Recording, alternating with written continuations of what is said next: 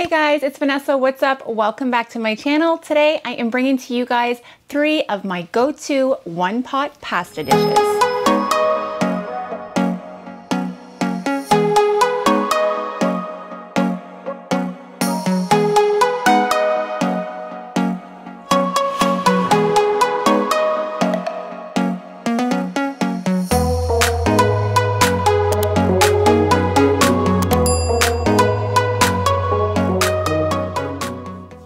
Alright guys, hey, welcome back. If you are new to my channel, my name is Vanessa and I have lots of content geared towards cooking and grocery hauls, and it's getting on that time of the year when I'm going to be doing a lot more shopping hauls. So if you're interested in that kind of content, make sure you take a second and click the subscribe button and click the all on the notification bell to make sure that you're notified when I post new videos. So I am sharing with you guys 3 of my favorite one-pot pasta dishes. I'm going to share with you guys my Lasagna Helper, which is kind of a knockoff of the hamburger helper version. I'm going to show you guys an old-fashioned goulash, which is just a classic and a go-to, and it's one of those things that you always have the ingredients in your pantry. And one of the other ones I'm going to show you is going to be a creamy broccoli chicken garlic pasta, and you can make it as light or as heavy as you would like. So if those sound good, stick around. The very first one I'm going to show you guys is my Lasagna Helper.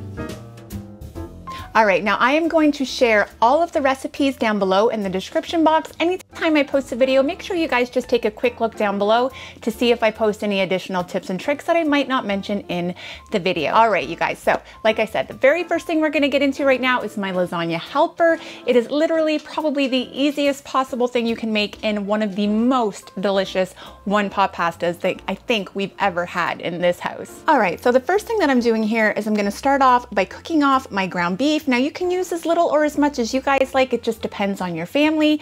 For me, it can vary. We are a blended family of 6, so sometimes I'm feeding 6 and sometimes I'm feeding 3. It just depends on who's here at any given night. Now, when it comes to ground beef, garlic, and minced onion, it's just kind of a given to me. So I went ahead and added some of that to my ground beef. And then I went ahead and added 2 cups of dried pasta. I'm using bow tie here because it's just the closest to lasagna noodles. If you wanted to use broken lasagna noodles, by all means you could do that. Now I am adding enough marinara sauce and enough broth just to cover all of my pasta. I'm gonna add some Italian seasonings. Usually I add roughly a tablespoon to 2 tablespoons.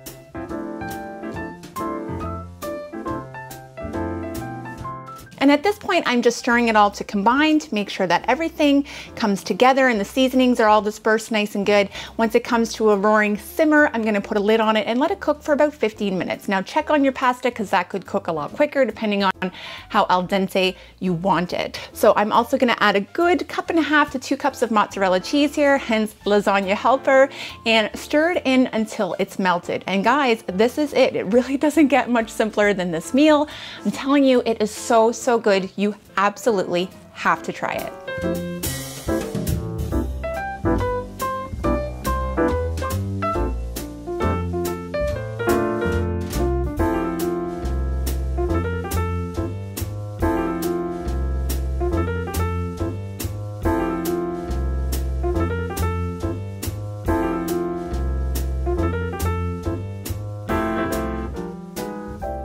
All right guys, so the next one I'm going to show you is my Alfredo, which I don't really call it Alfredo because it's not very rich and there's not that much cheese in it. So that's why I kind of call it a creamy garlic broccoli chicken pasta. Let's call it that. You call it what you want, because if you want to add cream and more cheese, then go for it. But here's everything that you're going to need. It is listed here. And all I'm going to do, the only difference with this one is it doesn't all cook right in one pot. I do boil the pasta separately. I just feel like if I tried to cook it with the chicken, it would really annihilate the chicken because that kind of happens when you boil it. All right, so all I'm gonna do here is I went ahead and grated up some fresh Parmesan cheese. That's kind of what inspired this dish originally because I had some in the fridge and I wanted to use it up. I went ahead and cut up some chicken breasts into bite-sized pieces, and I'm gonna go ahead and cook them up in this frying pan, which is our one pot, in a little bit of olive oil. I'm just gonna season it first with just a little bit of pepper and get it about 3/4 of the way cooked before we move to the next step.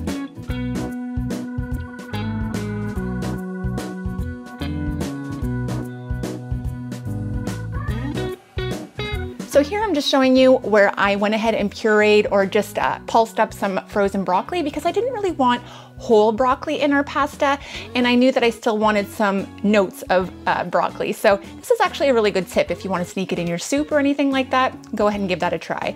Now I'm just going to go ahead and season that chicken with about a teaspoon of better than bouillon. That's a really good tip, you guys. It's not just meant for broth. You can use it as seasoning. And you notice I didn't add any salt to my chicken because there is quite a bit of salt in it. I've added about 2 tablespoons of Italian seasoning.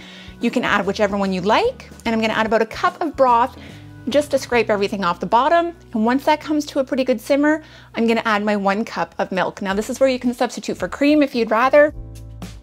And you could also thicken it up. With the broth, if you wanted to thicken it, you would take the broth and then you would add your about 2 tablespoons of cornstarch to 2 tablespoons of water, create a slurry, mix that in with the broth, and then add your milk, and you'll have a little bit of a thicker pasta.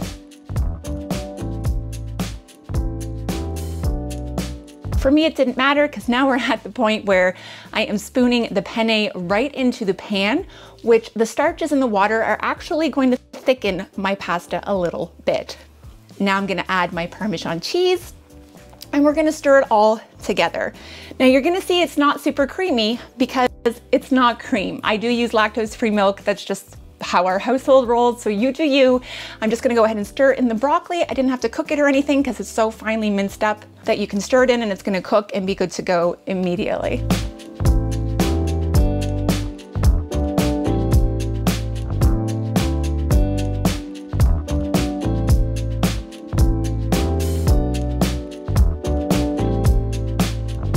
Here I am, I'm just giving it a little taste test and it gets 2 thumbs up of approval. You guys, this is one of those pasta dishes that when I cooked it and Jamie was watching me make it, he was hesitant whether or not he was going to like it.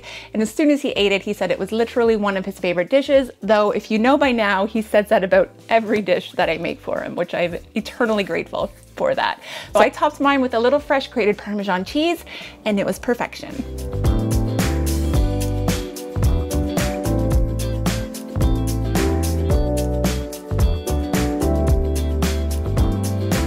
All right, guys, so for this last one, I know you're thinking, did you not just show us pasta and ground beef and tomatoes? Yes, I did. That was lasagna. This is goulash, and you know they are not the same thing. So for me, I'm just gonna list everything here that you guys are gonna need for this old-fashioned goulash. It is super, super basic, you guys, and I used canned mushrooms because in our house, we like canned mushrooms. So the first thing I'm gonna do is go ahead and chop up an onion, and can you just take a look at how tiny Charlie was here? He was so small, you guys.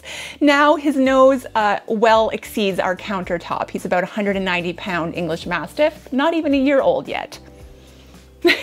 So I'm gonna go ahead and dice up about half an onion. It was a fairly large onion. I'm gonna brown up my ground beef. I'm going to add my mushrooms, and I'm gonna add some garlic. To me, this is the trifecta of goulash, you guys. Mushroom, onions, garlic. No brainer. Go ahead and combine this all until it's all well mixed together. And then I'm gonna add some more Italian seasoning. Now you're gonna see later I'm gonna add some more seasonings because this brand is not my favorite, so sometimes I top it up with like Clubhouse, oregano, and basil and stuff. I'm gonna add my jar of xoxo sweet basil marinara. That is my favorite, and you will see I use that for all pastas. I'm gonna add a great big 798 ml can of tomatoes, which I believe is like a 16-ounce can of tomatoes. I'm gonna add the juice because I want all the liquid, and I'm just going at it again, you guys, with more chicken broth. Now you could use beef broth if you wanted. Don't get too worked up about how much liquid to put in. The worst case scenario is your pasta is going to absorb all the liquid and your pasta is just going to be very cooked. It's still gonna taste good, but just don't get too wrapped up about it. But typically for 2 cups of uncooked pasta, you need about 4 cups of liquid to cook it. But you judge by your pan and your pot. So there you go, I went ahead and added some more, and I'm gonna throw a couple of bay leaves in there because they are a little bit smaller than I would have liked them to be. And then we're just gonna pop a lid on this one as well once we add the pasta.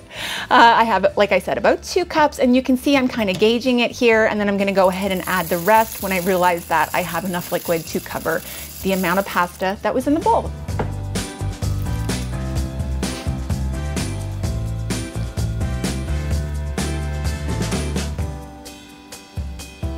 Now here, I'm just making sure that I absolutely stir this up really well because I want all of the pasta to be cooked. You don't want any kind of sitting above the liquid or on top of your ingredients. And again, like I said, slap a lid on it. Check it at about 10 to 12 minutes because it just varies. Sometimes I cook this and it's done in 12 and sometimes at 15 minutes it's not cooked, so who knows.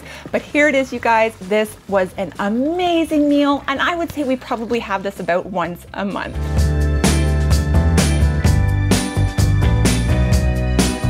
All right guys, so that was it. Those were my 3 favorite go-to one-pot pastas. It's just one of those things that I always seem to have in my fridge. I have chicken breasts in my fridge, I have frozen broccoli, I have ground beef, and I always have pasta and canned tomatoes. So it seems like a go-to in my house. Is it a go-to in your house? Leave me a comment down below and let me know what is your go-to pasta dish. And if you try any of these, make sure you're following me on Instagram so you can go ahead and tag me in your posts and let me know what you thought. All right, guys, I hope you enjoyed this video. Go ahead and give it a big thumbs up and I will see all of you in my next one. Take care.